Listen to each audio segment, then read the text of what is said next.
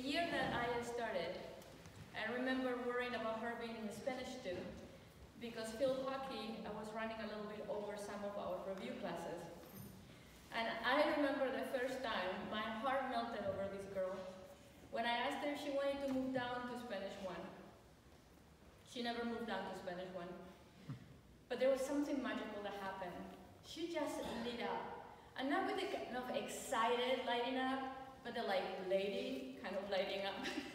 So she showed me what's what. She has been with me all the way to Spanish AP, and is by far one of my best students. I'm very proud of you. It was nice meeting her because it is rare that you meet a fighter that doesn't have to go around telling everybody that she is one. And she was probably, I can say, and I think you know this story, you're the best young student teacher I had. Wow. I've learned some really important things from you. All right, I think you should come up.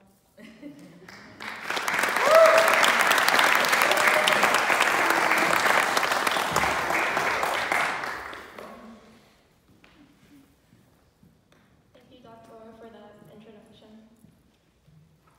Looking back on how I was in freshman year is like looking at a funhouse mirror on drugs.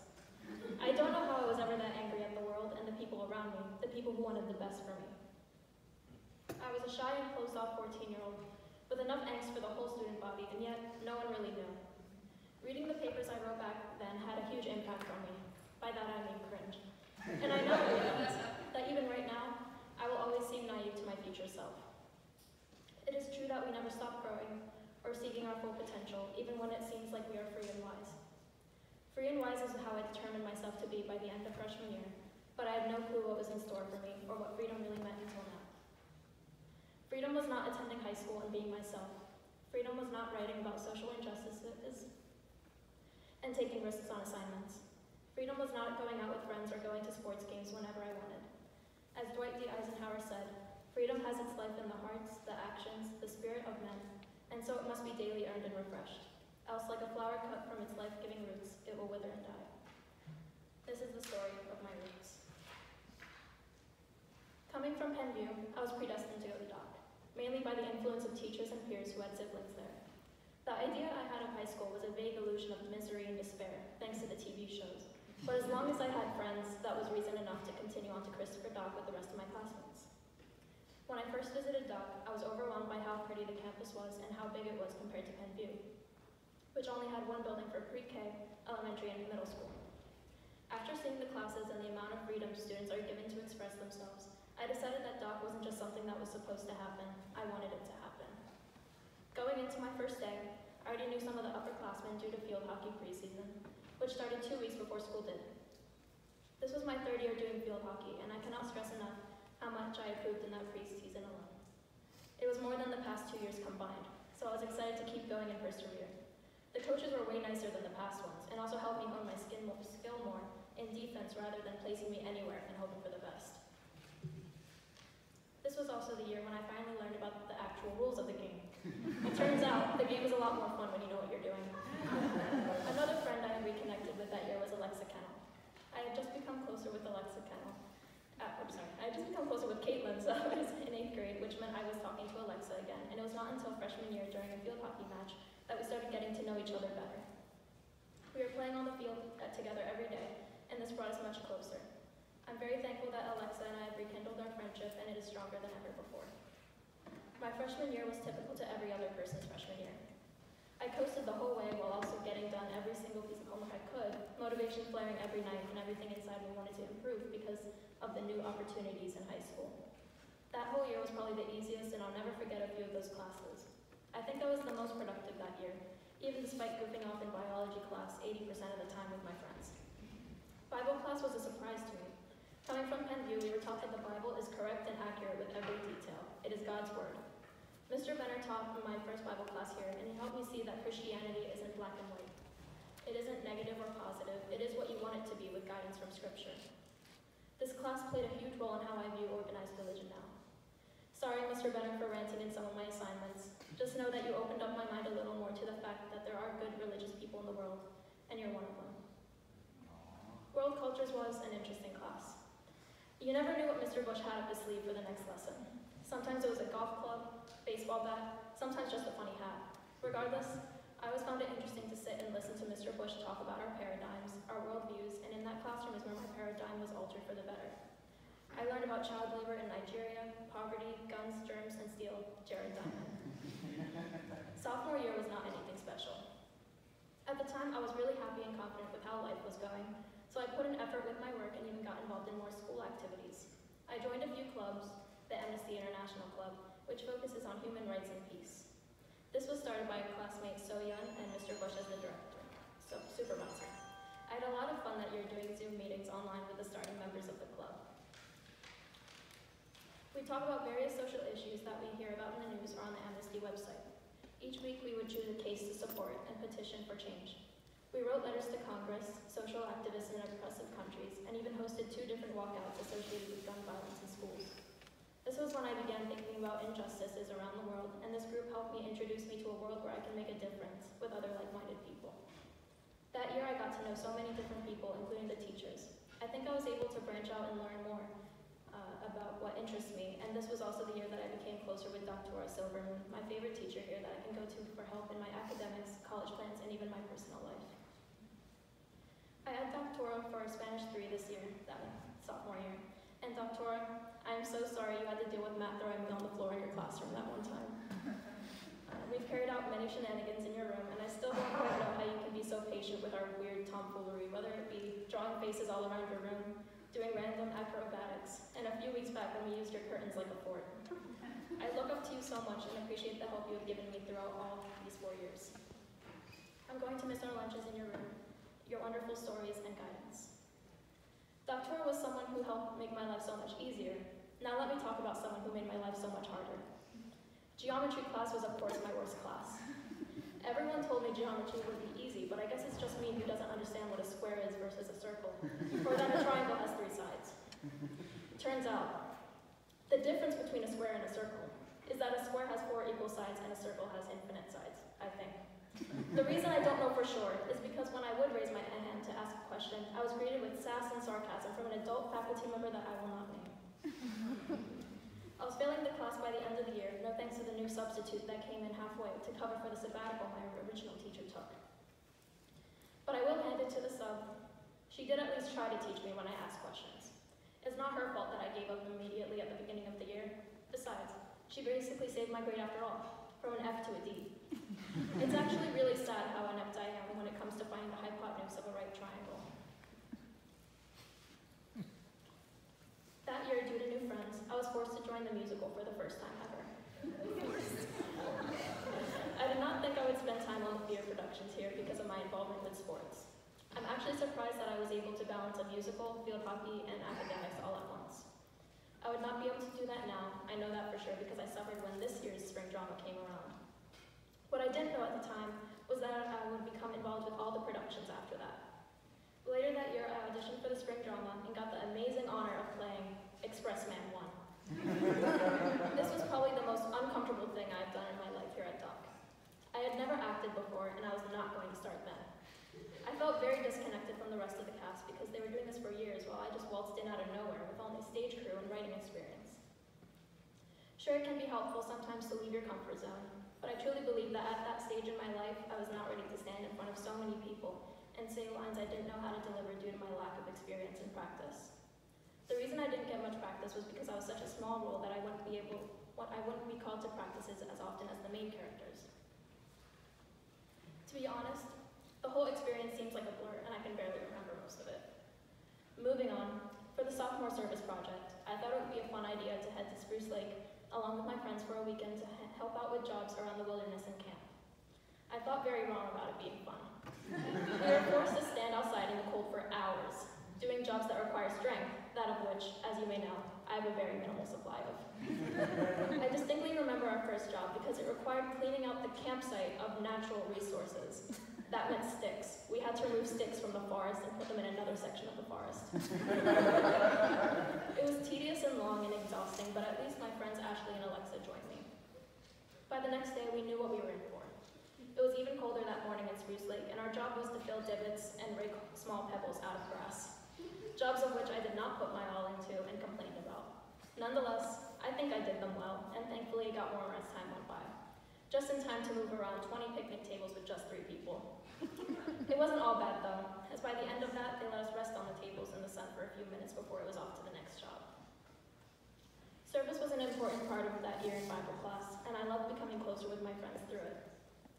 The only classes that I truly enjoyed that year were Spanish class piano, and surprisingly, Bible. This is because it was with Mr. Bush, and most of my friend group was in that class. One memory I remember significantly is when Mr. Bush showed us a photo of a Palestinian boy who was somehow formed from a skeleton that was a few thousand years old using computer technology. He paused the video, looked at me, looked back at the screen, then said, I see some of you in this, don't you think? This caught me way off guard, so I immediately started laughing, but just to make matters more interesting, he had me stand up next to the screen in front of everyone so that they could judge if I looked like the boy. We did. Another significant memory I had in that class was the fact that this was the year Mr. Bush invested in a bread maker. Why he had it set up in his classroom instead of at home, I have no idea. But I didn't ask, because sometimes he would make bread for us since we were his first period class. Eating fresh bread and talking about Bible stories was my favorite part of that day. Junior year started out roughly. I was admitted to CHOP in order to treat an eating disorder I let run my life since 7th grade. By now I was weak, straw-haired, pale, malnourished. I stayed there for about a month and spent another month in outpatient. Even though I knew I had a problem and needed to be there, I felt so left out. For the first time, I wanted to be in school. I was missing yearbook, the musical, homework. I was missing classes with my best friends. I was missing freedom. I believe recovery led me to live more gratefully for what I have. On my first day back, I remember walking down the stairs of Rosenberger to my friends who I felt I haven't seen in ages. They hugged me and welcomed me back warmly. It was around this time that I truly began to think about how my friends have been there for me since the beginning. It's not that I didn't think so, but I guess I took them for granted until that day. Caitlin, Alexa, Claire, Matt, Ben, Ashley, Aaliyah, you guys are the best. Thank you for making these years so fun, and thank you for staying with me so long, even after everything. I thought that people wouldn't want anything to do with me when they found out I went to the hospital for an eating disorder. So I told you guys I had a heart problem because that was the most simplified and vague version of it. But I realized that was silly, and you guys would never toss me to the side because of something like that. Nevertheless, I appreciate it and you all so much for making my return to school as painless as possible. I started my first class off by walking into Mr. King's Bible class while they were watching a video on Luther. I was late because I was checking in at guidance, so everyone watched me come in. Not the easiest return, walking into a room of eyes staring at you. Then Mr. King turned and said to me, "Oh, hi. I didn't know you were coming back today. You sit right there." I made the walk over to my chair, and when I sat down next to my classmates I had rarely spoken to in years, I was asked if I was okay and feeling better. Although small, this obviously touched me, and that is when I felt that sense of community everyone here was always talking about. It definitely made me feel more thankful to the community here that supported me and the guidance counselors who actually cared. Mr. Kabachian was there for me when I needed someone to talk to, and this meant a lot to me since I had not always had good experiences with guidance counselors. He said he would help and check in on how I was doing. I'm not going to lie, I was not expecting him to follow through on what he said, but he did that and more. He helped make the transition back into school comfortable, and a reasonable pace for my catch-up schedule was in place. Thank you, Mr. Kabachian. This process was stressful, but it made me feel better knowing I did not have to stress alone. Due to the amount of class time I missed, I was forced to drop ceramics, one of my favorite classes. I was especially sad about this because it was with one of my favorite teachers, Mr. Swartz. Now, before I left to the hospital, I made a slug. And let me tell you, it was really cool looking. It sounds weird because who would choose to make a slug of all things in ceramics class? If you think I'm kidding, it's right here. Anyway, along with the missing the musical and yearbook and other activities, I didn't get to finish my slug after ceramics class was cut for me because I thought Mr. Swartz threw it away. I was gone for a while. I never even asked about it because I lost hope for it.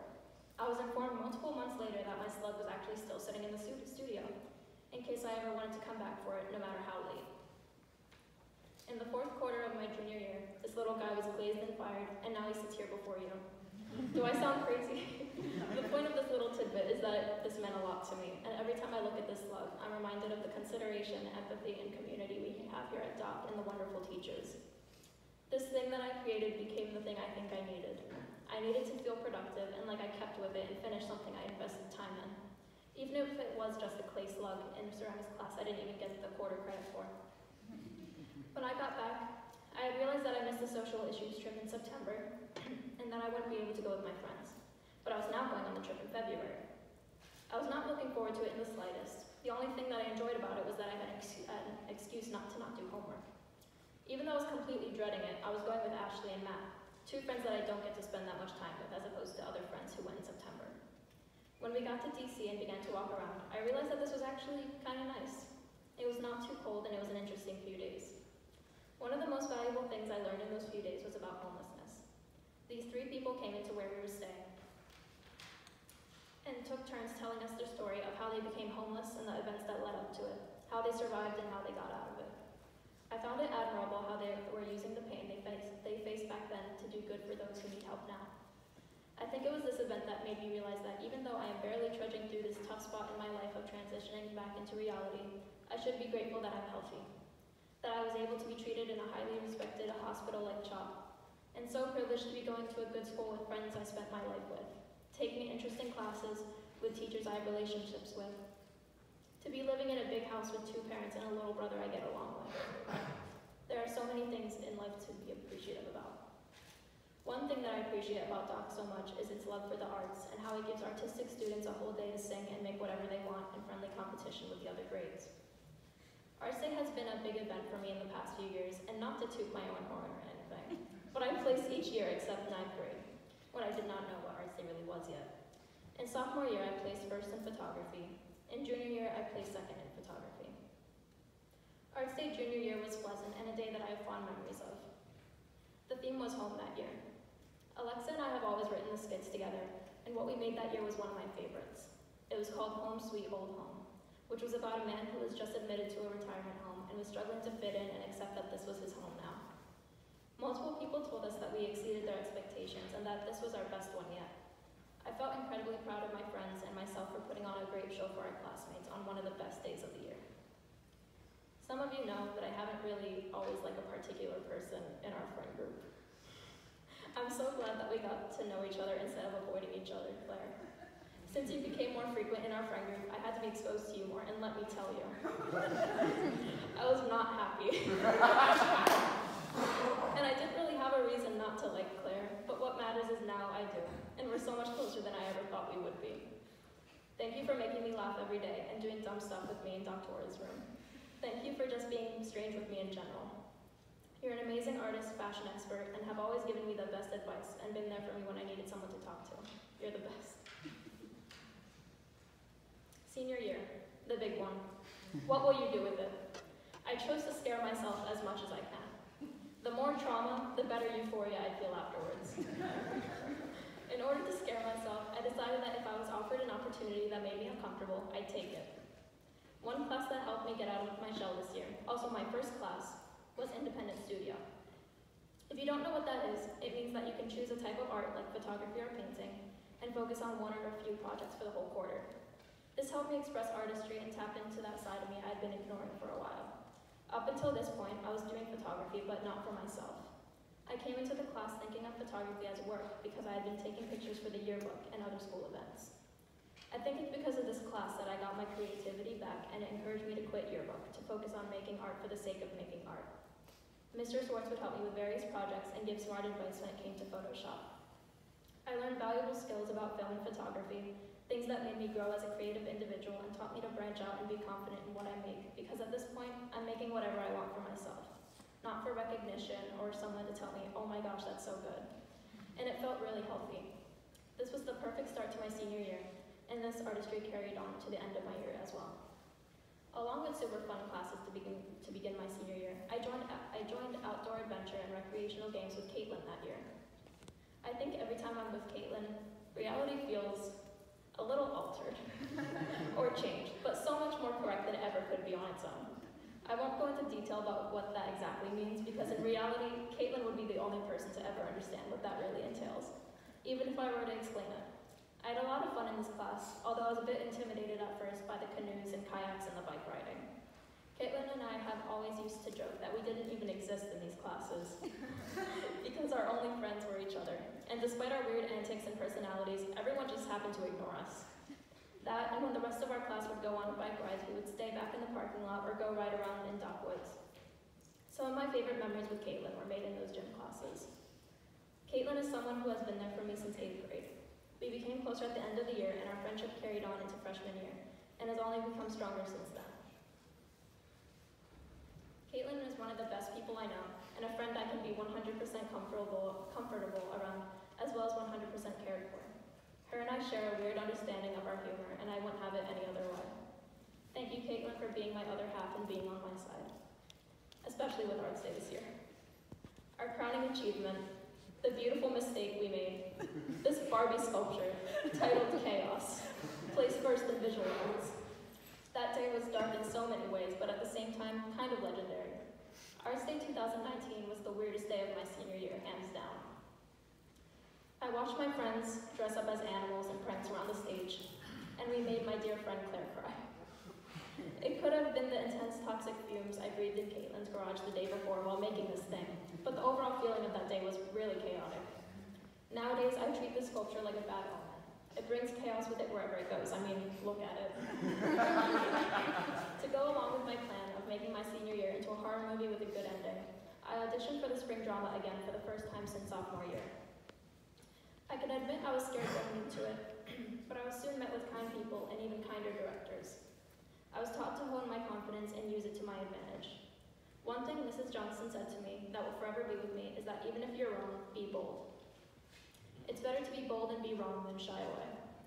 I took that advice with me every single day to practice and learned a lot about myself and what I can do if I just put my mind to it. After sophomore year, I had no idea I'd ever do this again, but I'm glad I did because the people I met through it were worth it. This was the best cast I had ever worked with in any production. Thank you guys for accepting me and cheering me on. Next and last of the things that opened me up and improved my growth while also scaring me, Faith Walk with Mr. Weeds. Over the 18 hours at the retreat, I talked to people I never thought I'd interact with, and people I haven't talked to in years, despite going to the same school and having the same classes together. The conversations with my classmates will stay with me for a long time. One of those conversations will affect me forever, when I was given the opportunity to forgive people I thought I would never talk to again. It felt like a weight had been taken off my shoulders. I was joking around with the people who were supposed to be my enemies. After we came back together as a group, I sat next to Mr. Weeds and I told him, I'm really glad I came tonight. I'm still really glad I went that night. If I could tell myself as a freshman anything, I'd go back and tell myself to let go of negative judgments and let go of grudges. If I knew that there were better lives than that one, I would have made the change immediately. Speaking from experience, holding grudges isn't worth it. Having negative feelings towards people just isn't worth it. It does not have to be that deep, because life is not that deep. We only have one life on earth together, so why don't we empower each other instead of shying away and judging? We should be open to the choice of forgiving each other. Anyway, I am very proud to announce my plans for next year. I have been accepted into Harvard Medical School and will be attending that in the fall. Just kidding. I'm going to Arcadia University to study psychology, and we'll be doing experiments on a rat named Glue for my first year as part of the curriculum, which is probably what I'm most excited for. Throughout my time here, I realized that freedom was not something you'd find in high school, but something that high school prepared you for to use in the real world. Freedom has its life in the hearts, the action, the spirits of men, and so it must be daily earned and refreshed. Else like a flower cut from its life-giving roots, it will wither and die. I can confidently say that I've grown more than ever these past 4 years in so many different ways, and I'm excited to see how my life-giving roots can take me through the rest of my life. You did it, Doc. You broke me. Thank you for teaching me more about myself than anyone else ever can. Thank you and goodbye.